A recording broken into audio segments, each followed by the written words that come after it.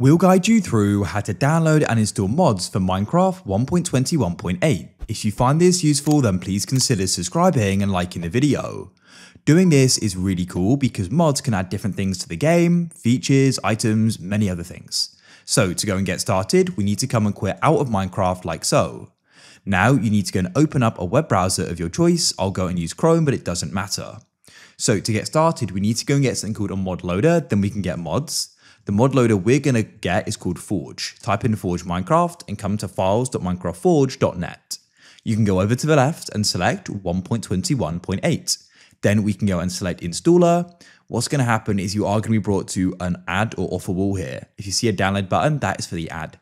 What you need to do is go and press the skip button in the top right like so, and then it will download. Next, you want to go and head to a site called CurseForge. Come and select Minecraft, and then you can press browse at the top.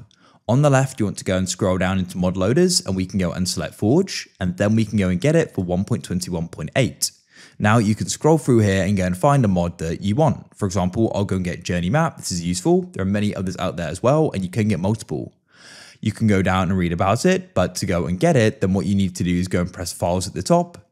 Now we need to make sure we get it for Forge and for 1.21.8. We can then come to the right, press the three dots and press Download File. Now we're going to go and be waiting here. In this case, it was blocked, but if I go and click on it, I'll press download unverified file. Before we get any further, a big shout out to the sponsor of this video, Apex Hosting. If you're in need of a Minecraft server, then go and check them out. They're my go-to place for one. If we go and scroll down, we can start checking out some of their great benefits. And right now, you can get yourself 25% off the first invoice as well. So it's definitely worth checking out. But they've got one-click install mod packs. One of my favorite things being is the 24/7 support for your always online server. So you can go and get the help anytime you need it, ultra latency, and so many other great things as well. So check them out if you need a server. But now to go and start the install process, we need to come to our file explorer. Come to your downloads and you can press download to the left otherwise. And you want to go and find the Forge installer just here. And you want to go and double click on it like so. This should go and open up. What you can do is select install client and press OK. But if you're finding this isn't opening or it's not working, you need to come back to your web browser. You need to go to java.com. This is likely happening because you don't have Java. So what you can do is press download Java for desktops. We can go and get the Java installer and run through just like any other application. Then you can return to Forge and right click and go and hover over open with and press choose another app. Select Java TM platform SC binary and press always, and then it should run.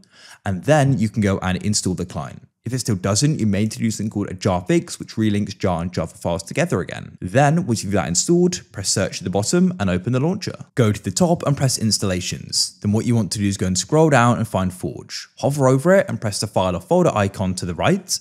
Then what we need to do is go and scroll down and you want to go and find the mods folder. Go and double click on it. If you've got older mods in there, make sure you delete them as otherwise they can conflict. Then what you want to do is come to your downloads like so, and we can go and add in the mods we downloaded. Then you want to go and hover over it and press play to the right. Press mods and you can then go and see we've got it over to the left here. I can see it in the top right. Of course, the mod you got may be different.